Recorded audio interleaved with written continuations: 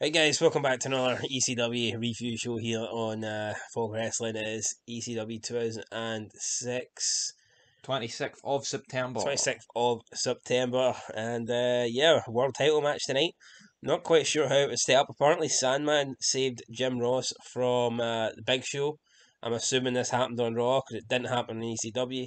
Didn't even see any highlights. I mean, could they not have, I don't know, could they not have shown you a highlight or And something? you think after the opening segment, especially, they could have shown something? But anyway, the opening segment is Jim Ross, and he's in the ring, and he says it was great to be invited by Joey Styles and Taz, and then for some reason you can hear Joey Styles and Taz they've got like a loud live mic while JR's in the ring cutting a promo, and then they both ask, "Did you fight him?" and they're both like, "No." So maybe that's to rip the piss out of JR a wee bit, but it was kind of funny. So you No, know, it was obviously it was a setup. He was invited to get battered, and no, that's it what. wasn't. And no, that's why they were like, "Did you invite him?" No, they were panicking. That's what it was for. It was like, "Oh shit, we didn't fight him. Who did?" That's what I got from it. No, I just got it was a fucking they're ribbing him. Nah, I don't think it was. Like, I think it was more of a setup. Alright, so what? Paul Heyman invited him just to batter JR for some reason. I'm sure he just he fucking Then he he said got to he him, got Big Show battered by Sandman, so it kind of makes sense. Making makes more sense than those two ribbing him like. "Alright, well, fair enough. Like, that's not what I got from it. Like, I just got from it that opportunity to bury JR, then take it. But Aye, it, but he didn't get buried. well, no, we kind of did because he turned around and said he got invited by those two, and those two are on the mic going, "Well, we didn't Well, invite him." that's not what I got from it. Well, I think you're wrong. Anyway, we've dragged the arse out of who Right, so invited him. anyway, fucking Jim Ross says it's great to be here. Talks about old school territories that No one nobody. gives a fuck. Yeah, yeah, great guy, JR, but I don't really care about it. Don't really care about the territories, you know. Matt Striker comes out, makes funny.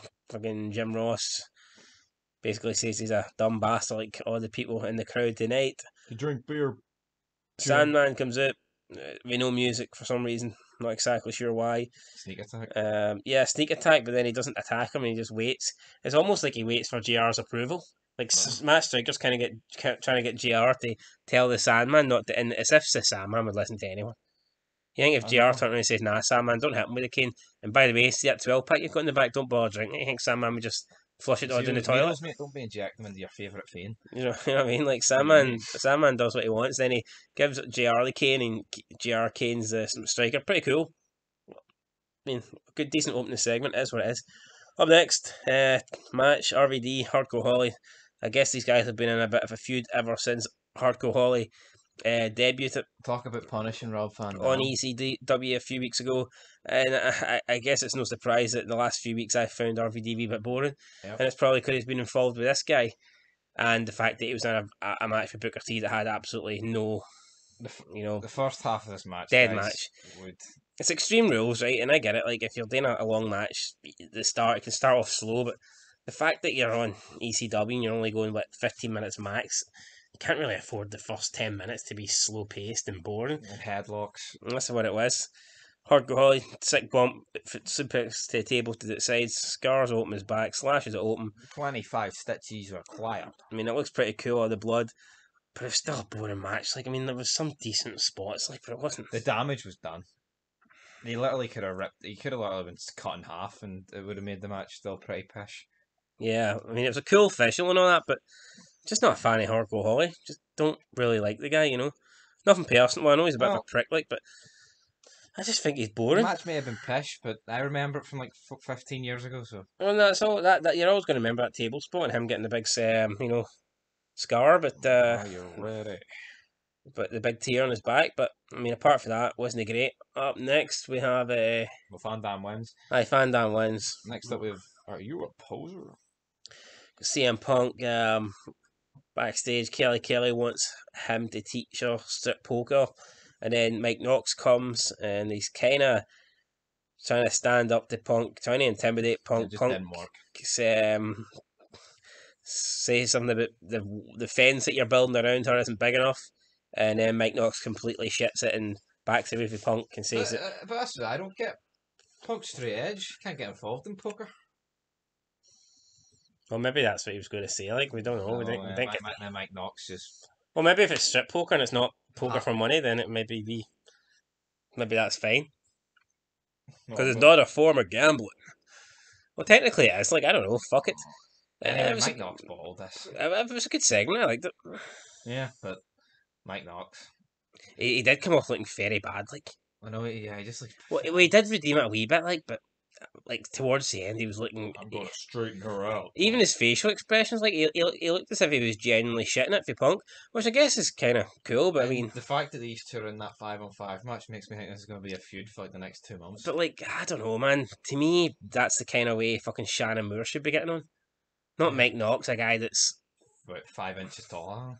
you know what I mean. Like this is the way a poser should be getting on if someone stands up to him. Yep. You're a poser, Knox. Anyway, decent. Up next with cat fight between Ariel and Francine. Better than RVD, Hardcore It Holly. probably I it's only lasted about fucking 30 seconds. Didn't really get it. Ariel like took the mic and cut a promo, and it was You're just like, fat.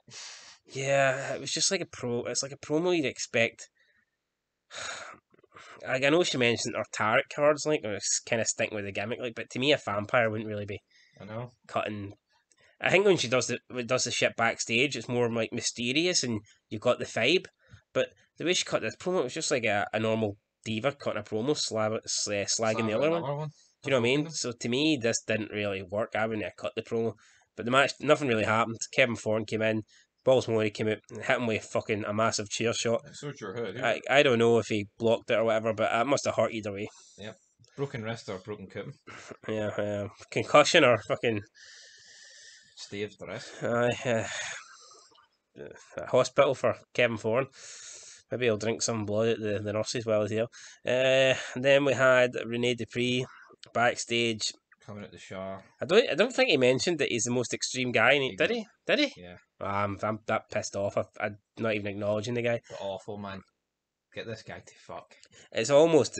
I think it's a rib. It's like McMahon going, "Oh, to get this guy showing off his muscles and saying he's extreme." And that World Body I Building mean, that's Federation. exactly what. I mean, could you imagine if fucking they added this guy to the Batista Big Show match? I mean, that would have.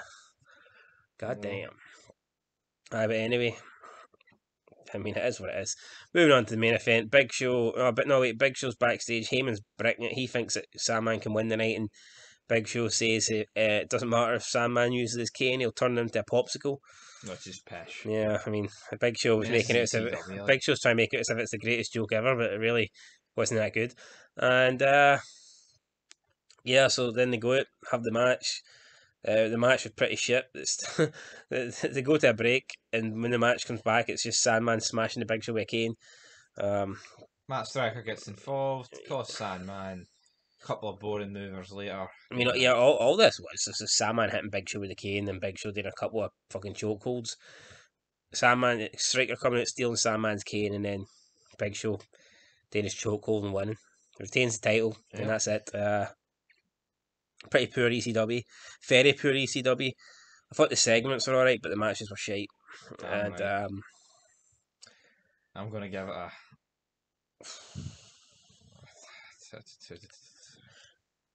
I'll get a two. I'll give it a 2. I'm gonna give it a 3 because I'm a retard. no, not because I'm a retard. Because like I mean, I'll give it 3 for the visual effects in the first match with Hardcore Holly slicing his back open. But I've got to say, see if that I think that would be one of the most boring Extreme Rules matches I've seen. If he doesn't slice open his back. Which was definitely not intended. The fact he sliced open his back kind of, it kind of adds something to it. So,